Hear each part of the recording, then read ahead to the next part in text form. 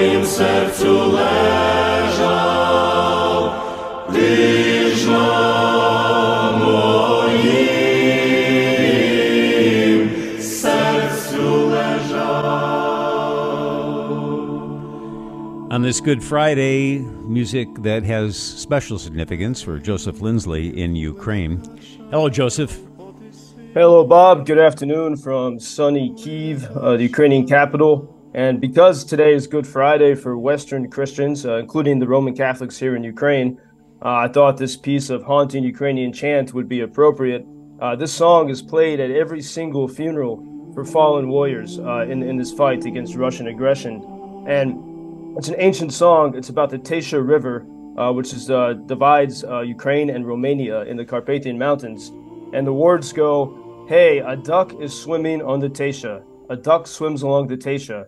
And then with great pain, the singer says, Mamko je moya, Mamko je moya, my mother, Nelly mini, don't scold me. I don't know where I will die. And then the mother replies, hey, what if I'm not sorry, son? What if I'm not sorry? You were lying on my heart. You know, the mother was saying, please don't go to battle. And the son's saying, I must go fight for our freedom, for all of us. And so this song, I just saw a video, for example, of a funeral last week in Lviv with you got another great hero named Dmitry for the people of Lviv. This song was chanted at the monastery of St. Michael the Archangel during his funeral. And, you know, St. Michael is a big symbol both in Judaism and Christianity of the fight for good against evil. In fact, President Zelensky added St. Michael in 2021 to the national emblem of Ukraine. And so this is deeply felt, I think, especially on this day. In Ukraine, most people, the Orthodox Christians and the Greek Catholics, who are part of the Roman Church but Orthodox in style, they'll celebrate Easter starting from next week. But the sort of everyone is still in that Good Friday mood here today. Meanwhile, this past week, just a few blocks from that monastery in Lviv, where that song was played a few days ago, there was a Russian Orthodox church in Western Ukraine. There never were too many Russian Orthodox churches, but there were a few. And the people of the parish decided they wanted to be part of the Kyiv Patriarchy and no longer part of the Moscow Patriarchy. And the local Russian Orthodox priest, the chief priest, really, he was trained in Moscow. And there's so many connections. We have ample evidence of the traditional KGB ties and the modern Russian Secret Service ties to the Russian Orthodox Church. And so the local leader of the Russian Orthodox in Lviv said, no, you know, we're going to stick with our Russian style. And there was a bit of a peaceful rebellion. The people stormed the church in Lviv, and now this Russian Orthodox Church is now in union with the Patriarch in Kyiv. And so we do see, you know, while you have the battles raging in Bakhmut and the front lines, there's also a different type of front line throughout the country. And I think today of you think of these words of T.S. Eliot, the great poet, British and American. He said, "The bloody flesh our only food, the dripping blood our only drink. Again, in spite of which we call this Friday good." And you know, you think today, especially of the idea of sacrifice and all those who've died. The warriors who have died, who are continuing to suffer in battle, and also, you know, the children who've been killed in all these missile strikes, all because you know, Moscow does not want the people of Ukraine to be free. And so this is the day to recall those sacrifices in this ongoing struggle. Very sobering to hear all that, Joseph. On a brighter note, and you've talked about this, people from all over the world are coming to Ukraine to help. And I know you recently spoke to some volunteers from Germany, didn't you? Yeah, you know, I was thinking, Bob, because so many of the listeners here have written in, you know, asking how they can help. And I thought it would be good to begin to introduce some of these amazing groups. You know, Ukraine is about horizontal structures where little groups work together to solve problems. And I've really seen that here in the wartime. And it's not just Ukrainians, it's people that come from all over the world. And that's really been so much of this resistance to the Russian aggression, these small volunteer groups. And, you know, in the early weeks and months of the war, you know, everyone was struggling to supply soldiers at the front with what they needed. Our Ukrainian Freedom News team and everyone we knew, you know, we were desperately trying to get IFAKs, these individual first aid kits, chest seals, which they're $46 each. But you put if you get shot, you put the seal on, and it increases your likelihood of surviving. And the troops really needed these things, and they were so hard to find. And somehow through social media, we found this group called Radical Aid Force. 4 Germans. They call themselves anarchists. And I've never met them. I've spoken with them many times.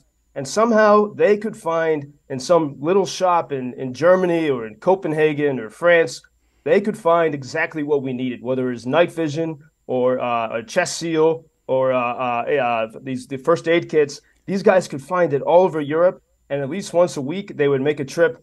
Once a week, they would make a trip into Ukraine, often in dilapidated vehicles, bringing bulletproof vests, helmets, any special requests we had. And it really was amazing to see this sense of cooperation, because there's no way without their help that we could have got those supplies in the early days of the war. And I was just talking with one of these guys. He goes by the code name Nestor. And, they're sort of they're radical leftists. They hate war, but they knew that this war had to be fought for freedom. And Nestor told me, fighting back with all your might is the right of every human being. The brutal actions of the Russian army cannot be stopped with talks and negotiations. And then I asked him why he calls himself Nestor, and he said he knew nothing about Ukraine until the early days of the invasion. He was just inspired to come here and help. And then he began to read Ukrainian history. And there's a great Ukrainian from the 20th century called Nestor Makhno, and he was a Cossack leader in the wild steppes, the Dekopoli, the wild fields. And he had this, well, the people in Moscow, the authorities accused him of being an anarchist, but he really was advancing this idea of Ukrainian democracy where people are independent of the government and dependent on each other, a strong family, strong community. And as my friend in Yuri, who's a scholar of Nestor Makhno, my friend Yuri in Lviv said, in essence, this Cossack democratic state in the early 20th century, it was the only anarchic state that was ever implemented. And so here you have this guy in Germany who was a fan of punk music and found some inspiration in the early days of the war, and came to Ukraine and realized that, his whole life he thought of himself as some kind of anarchist, and he found this Cossack sort of philosophy of liberty and freedom. And in fact, the Cossacks had a constitution of separation of powers in 1711. And so this fight against Russia and against tyranny is not new. It's been going on for centuries. And so Nestor said, he says, we despise the Russian decision makers and the soldiers and those who are responsible for this war. He also says they don't trust big institutions. He says NATO's no exception. But when you think about, I think of the early weeks of the war, and there were so many well-funded nonprofits that came here, and they had highly paid employees, and many of them did some good work. But a lot of those people are gone now, and the ones who are left are these like wild souls, these 4 Germans in their beat up vehicles that are always breaking down, coming here every week. They help with evacuations. They get the impossible to find supplies. They can save lives. And so if anyone wants to help support them, you can go to UkrainianFreedomNews.com, click on support us, and you can use this. We have a tax deductible option through Friends in America that have a 501c3 nonprofit. So you can click on that. And, one of the major expenses they have is gasoline to get, from Germany to Ukraine. Obviously that's quite expensive now. So if anyone wants to support these guys, they're really a fantastic group, Radical Aid Force, and you can help out at UkrainianFreedomNews.com. We've got a link to Ukrainian Freedom News on our website, too, where we post Joseph's reports, and you can see his videos, too. Go to WGNRadio.com, and our show page has all of that. Joseph, hopefully it'll be a peaceful weekend for you, and I hope on May 12th we can tell you that you won a Peter Lizagor Award. You deserve it. As they say in Ukraine, Zarazom, all of us together. And it's an amazing team. You have Bob and all together with the listeners and everyone here every step of the way. Thank you, Joseph. Stay healthy. Happy Easter. Thank you for introducing Ukraine on your social media pages. That's very important that much more people can get more information about the situation here and how everybody can help Ukraine to stay stronger and to save all the world. Что он сказал? Well, which side are you on? На чьей ты стороне? Come on now. Oh, which side are you on? На чьей ты стороне?